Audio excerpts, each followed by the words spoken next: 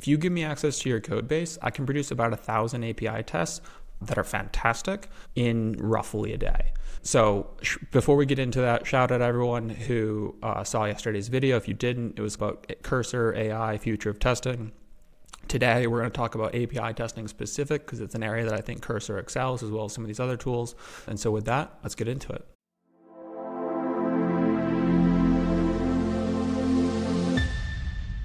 Oftentimes for a lot of companies, API testing can be a backbone of testing. It fits right in the middle where it's not the UX UI. You don't have to do the white box testing or understand the unit test. API testing can do a lot of the business logic testing without dealing with the headache sometimes that is the UX UI.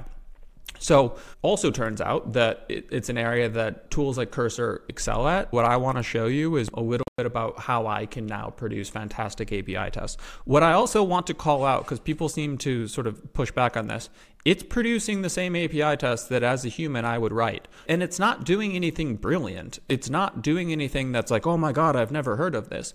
What it's doing is saving me time. And that's the biggest thing that I want you to take away from this. AI, whether you call it AI or not, these large language models, they're not doing something revolutionary in the output. They're doing what a great tester would already do, particularly if they're driven by a great tester, and they're saving you a tremendous amount of time doing it, right? Where writing 1,000 API tests previously would have taken me like 90 days, this can do it in a day. So let me show you it. I have my Mern app. It's a sales app that we use where we basically help writing cold emails. What I want to start by showing is the two functions. So the way that Cursor has, you have your chat function and then you have what's called the composer function. I'm going to first do the chat function to show you its abilities. Ironically, right now we're stuck out in position. I've yet to pay for a pro, mostly because I want to argue that this is completely free. And if you're paying for AI tools that are not just large language models, you should stop. Let's get to it. So in this case, it's going to find the dependencies.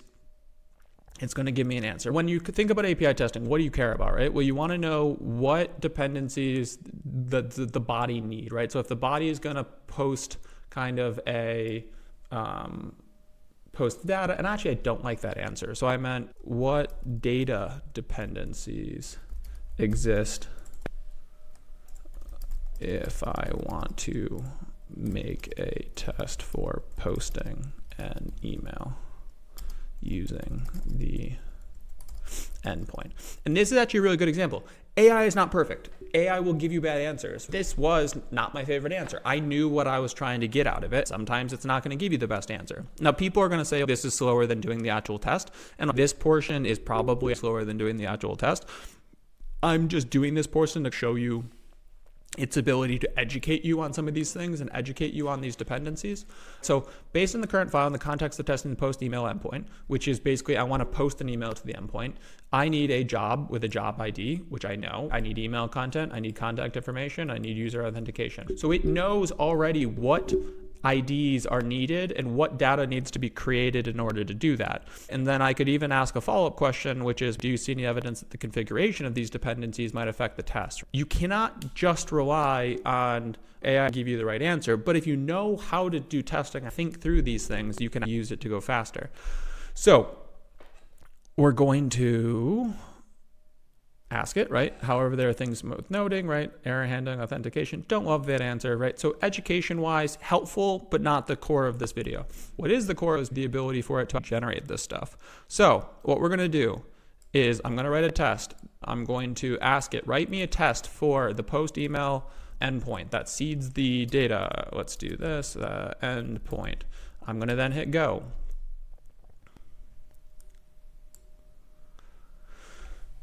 It's going to do it. We're going to initial. Also, it sometimes has different libraries, not all of them the best, right? And this is where, once again, AI does vary. I could have said use a certain testing framework or library. What I'm really interested in showing you, though, is its ability to actually generate it. So here we now have a test. It's going to accurately seed a new job. It then is going to seed a new lead using information it got from the job. It's then going to seed a contact, all of which are necessary for me to post an email. It's then going to try to post the email, and then it's going to expect all of the proper stuff. Now you have to double check this, right?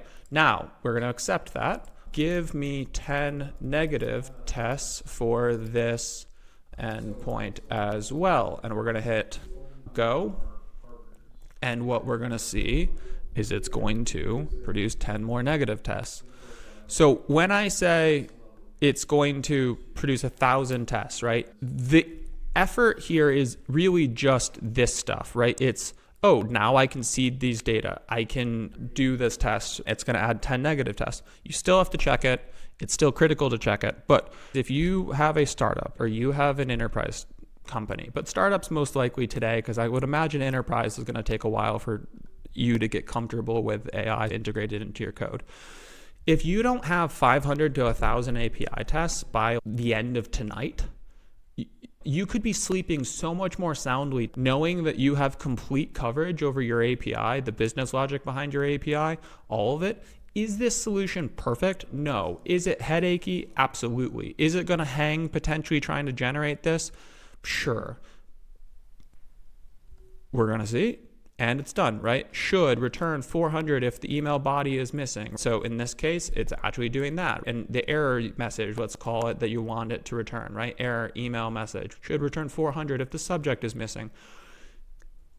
There is no reason why you should not have 1,000 API tests. If you give me access to your codebase, I can. If you have a QA team and they're not able to do this, I would question why, right? And I love QA folks, but the world is changing around us. If you're comfortable with AI being associated in your codebase with a tool like Cursor, your QA team by the end of today should already have produced 500 new tests. Thanks for checking this out. I'm producing more content. Like and subscribe. The comments have been great. Check out workwithloop.com if you have any other questions or blogs. We're trying to push stuff up there too. Give me feedback. I have a whole set of future videos that I want to produce. I would love directional feedback. I feel very strongly about this because it's going to change the way that the world goes when it comes to testing. And to me, it actually is going to make testing that much more valuable. I think that we're leading towards a world where there's two forms of psychology. There's the builders of the world and there's testers of the world. And the power that we have to do testing now is more than ever before. Get on board. It's exciting. Give me feedback. Thanks for the time. See ya. Bye.